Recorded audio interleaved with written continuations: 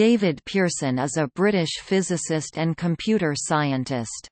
He has degrees in physics and theoretical physics from London University and Imperial College of Science and Technology, and in computer science from the University of Cambridge, where he did his postgraduate research in the resolution of three-dimensional matrices of second-order partial differential equation sets. Whilst still at university, he had also done early work in the use of very high-frequency oscillators in the measurement of surface roughness in a continuous strip steel rolling mill. He is an associate of the Royal College of Science. He joined International Computers Limited in 1968 and became head of software engineering, responsible for CADES, the development system for the ICL 2900 series operating system and one of the earliest comprehensive systems software engineering development environments. In 1981, after spending 4 years as Director of Advanced Development for Bell Northern Research in Ottawa and Palo Alto, California, he joined the ranks of the early 80s high-tech entrepreneurs and became the co-founder and president of Orcatech, one of the world's first intelligent graphics workstation companies. He went on to become the founding chief executive of the Strathclyde Institute in Glasgow, Scotland, senior director of Scottish Enterprise and chief executive for the Economic Development Agency for Norfolk and Waveney. Before moving back to Canada, he spent 3 years as Chief Operating Officer of the Industrial Society, later to become the Work Foundation. He has Canadian and British citizenships.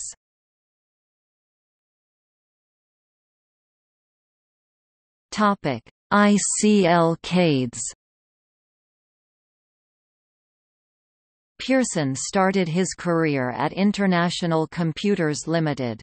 He was involved in the early development work of the VME-B operating system for ICL's 2900 series.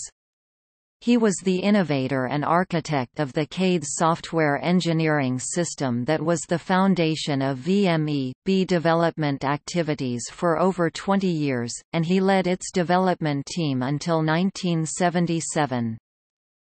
In designing the initial architecture of the CADES environment, Pearson in particular looked to parallels with the leading hardware computer-aided design systems of the time, even attempting the use of graphics in the design process.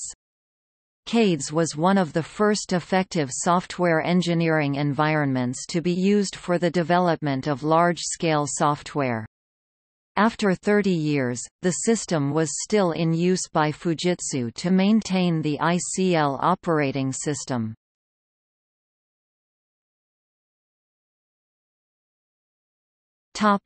Bell Northern Research Laboratories.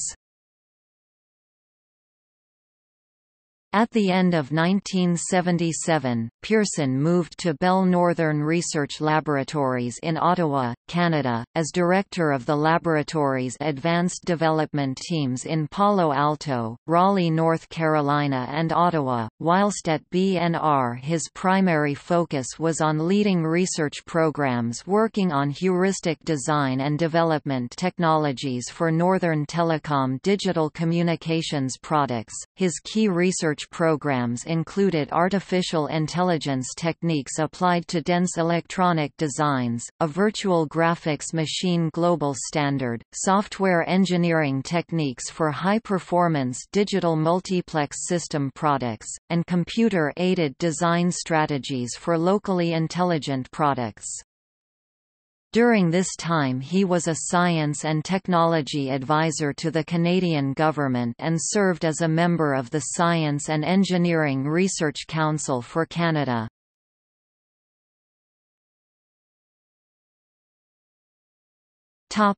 Orcatech Inc.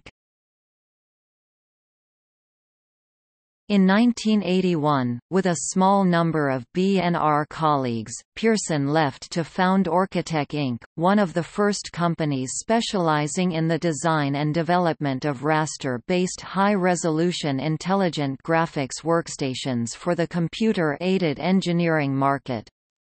In the early 1980s, the availability of bit slice and 16-bit microprocessors started to revolutionize personal computing and high-resolution computer graphics terminals, which now increasingly became intelligent, semi-standalone and standalone workstations. Graphics and application processing were increasingly migrated to the intelligence in the workstation or PC rather than continuing to rely on central mainframe and mini-computers.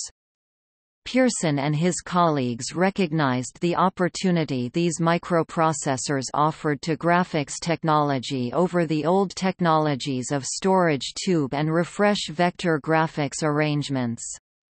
Orcatech was at the leading edge of what is now recognized as modern high-resolution computer graphics. The Orca 3000 was based on Motorola 68000 and AMD bit slice processors and had Unix as its operating system. It was targeted squarely at the sophisticated end of the design engineering sector and included General Motors, Nortel, Boeing and Lockheed as clients. After developing a portfolio of successful workstation products and a rich portfolio of blue-chip clients, Orcatech went public, 20 months after its formation, on the Toronto Stock Exchange in 1983 at a valuation of over $100 million, at that time one of the highest valued young technology companies ever to go public on the TSX.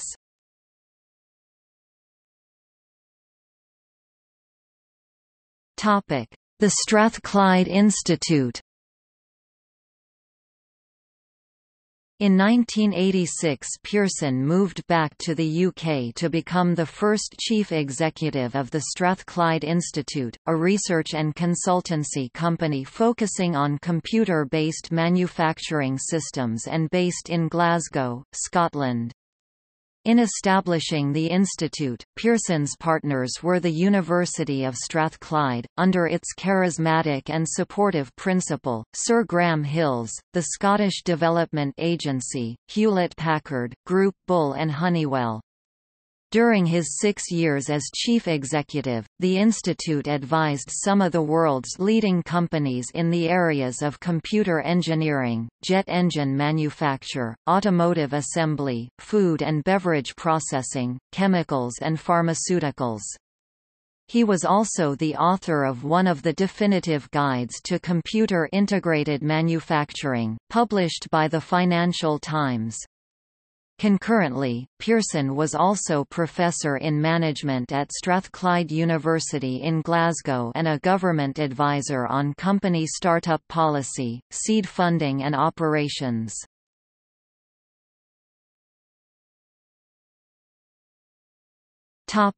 Economic development.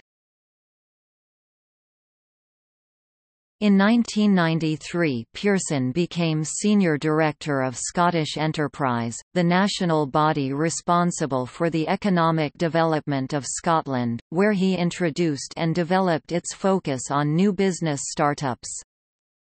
After 3 years with Scottish Enterprise, Pearson took over as chief executive of the failing Norfolk and Waveney Enterprise Partnership, the economic development agency for East Anglia, which was successfully turned around and transformed.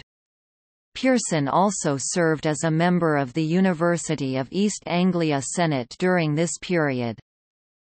At the beginning of 2000, he was appointed Director and Chief Operating Officer of the Industrial Society, one of the world's oldest and most respected think tanks, later to become the Work Foundation, where he advised the private and public sectors on compliance, growth and employment futures. Whilst in London, he was a frequent figure at the Royal Automobile Club on Pall Mall, where he stayed, dined and entertained clients. He retired in February 2003, after restructuring the organization, selling loss-making activities and adding £23 million to the balance sheet. On retiring from the Work Foundation, he moved to Pender Harbour, British Columbia, Canada, where he served the local boating community as Canadian Power and Sail Squadron Training Officer and Squadron Commander for a number of years. He continues to enjoy Premier League soccer, cats, writing under the noms de Plume Ozymandias and the Scholar Gypsy, collecting cars, travel and early Baroque music.